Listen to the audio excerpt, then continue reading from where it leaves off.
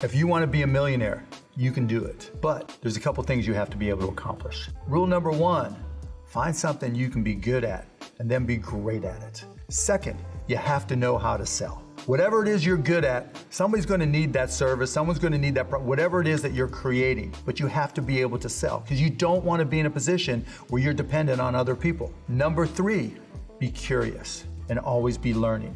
Because the one thing that's certain about business is that it changes every single day. And then the fourth thing, when you have that knowledge, when you have that ability to sell, when you know that when you walk into a room, you know your shit better than anybody else in the room, that's when it's time to start a company. Then you can start to control your own destiny.